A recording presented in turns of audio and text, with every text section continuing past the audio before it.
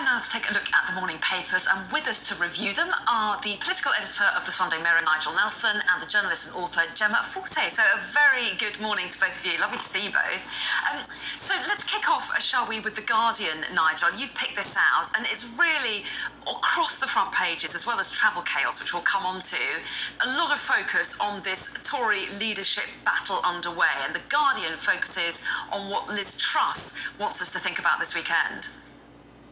Yes, and she wants to advance the deadline for scrapping all EU laws.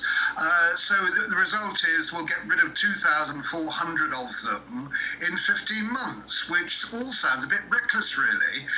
Even the arch-Brexiteer Jacob Rees-Mogg thought that we couldn't do this before June 2026.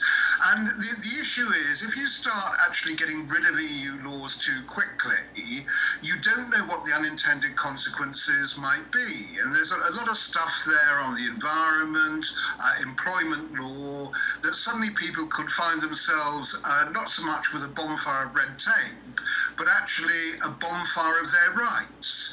And the whole idea after Brexit was that we would incorporate all EU law into British law and gradually look at each particular one and then keep the ones we thought were beneficial, get rid of the ones that got in the way. Now, that process could have taken as long as 10 years, and trying to rush it through could be very dodgy indeed. Well, a quick thought on this from you, Gemma, because, I mean, Liz Truss's argument is that we don't want to be bogged down with bureaucracy. She wants to make sure that any regulation that hampers growth is got rid of sooner rather than later. This whole idea that all of this legislation has taken years and years to formulate, which, by the way, we agreed to it. We were part of the EU. So she's trying to say that every single thing that comes out of the EU is toxic, which is just completely ridiculous. You know, some of it is just very basic, like Nigel was saying, sort of human rights and good legislation to keep things safe and to keep standards high and to protect the environment. They've just made so many civil servants redundant. And what are you left with if you just scrap everything that is holding together our already slightly fragile relationship with our biggest trading partner and our neighbours? It is reckless, it's irresponsible, and it's pointless as well, rather than just going through individual legislation that perhaps, you know, we don't want to be a part of, but to just scrap it all? Weird. I'm sure she would say we'd only be scrapping the legislation that doesn't work for us, but I'm sure we'll get more details throughout the day on that. But let's move on to Rishi Sunak's offering, Gemma, shall we? This makes the front page of The Times. He's done an interview here, and the headline is that we're facing a national emergency. Yeah, so here he is setting out his stall. And I must say, it's actually a relief to hear one of them really talking about clearing the NHS backlog, which I think would be very high up on many people's list of priorities. He also talks about restoring order to borders and the fact that there's an economic emergency. I mean, he does also say, you know, essentially government isn't working, it's at crisis level, and it's slightly galling. It's like, well, your party's been in for 12 years and you've been the Chancellor of Exchequer for the last 2.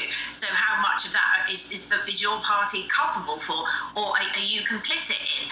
But that said, like I say, he's kind of seems to have a bit of an action plan. We have a 6 million waiting list. Yeah, 6 million people waiting for the operations on the NHS. It is worth saying that before COVID, that was at 4 million. You know, unfortunately, with austerity, the NHS has got to a creaking point and was on the back foot prior to the pandemic. And again, that is massively, satisfaction levels and value levels were at an all-time high in 2009-2010. So it's slightly galling, but if he's got a plan, that sounds good to me. OK, and we're going to hear more about that a little bit later. His speech in Grantham, obviously the birthplace of Margaret Thatcher, of course. Not a coincidence, I imagine. Let's move on, though, shall we, Nigel, to the Daily Mirror next, because a number of the papers focusing once again on travel chaos. Each day throws up a different issue, whether it's the roads, the airports, and now the ports, of course. The Daily Mirror tomorrow says Holes chaos. Yeah, which is exactly what it is. I mean, what we're dealing with at the moment is a sort of a perfect storm of travel chaos. So you've got the problems with Dover, where the French didn't man the passport booths, so only half of them actually remained open yesterday. Then you've got the problems at the airports because staff were got rid of during COVID, and there just aren't enough to get people off on their holidays. And on top of that, you get fuel protesters on the M4 and the M5, which makes it difficult for people to get down to the West Country. I think this is one of those things which I don't think we can blame the government for, that it's not their fault all these various things have happened. And at least Liz Truss is stepping in to try and get the French to man the border post properly. But given that it's the first time that people have really been able to get away since the pandemic, it is a very depressing start to the holidays. And as the RAC are calling it, we've just had a frantic Friday, and now we're heading for a woeful weekend. Oh, I know. It's terrible, isn't it, when people are so desperately keen to get a break, like you say. And it's picked up in the FT as well, isn't it, Gemma?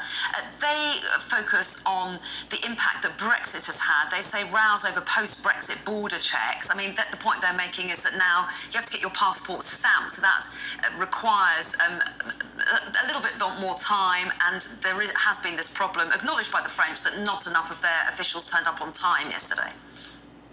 Yes, and with all due respect, Nigel, I did think that was a rather glaring omission. The B word is a huge part of this.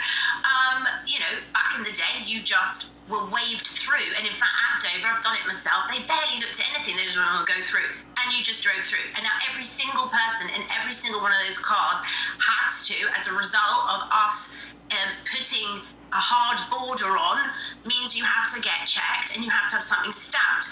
So yes, they didn't have enough officials in every single booth, 100%. But this idea that hasn't slowed things down is ridiculous. I'm glad that the Financial Times are telling it how it is. And I've got to say, I went to a clothes shop the other week, and there was sort of 10 tills and only 5 had people behind them. That is really, really super frustrating when there's a massive queue. But yeah, to admit Brexit as being a cause, and until we start to say that out loud, then it can't be solved. And actually getting into more argy-bargy with the French and all of many of the front pages in Britain sort of putting all the fault at their door, it just isn't. What we need now is to make the best of things and diplomacy, and to maybe not be engaging in this blaming when we play such a big part in it ourselves. A quick word on that, and let's look at the Telegraph while we do that. Nigel, very, very briefly, Liz Truss coming out all guns blazing on this one.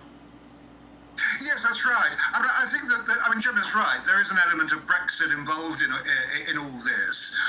But even before Brexit, we still had border controls because we weren't part of Europe Schengen area. Obviously, now that you need a stamp in your passport, that means everything takes twice as long. But I think that the primary thing here is manning the posts that are there would have been the best. Would be the best way. I'm rushing you because we're out of time, but we'll see you next hour. Thanks both very much indeed.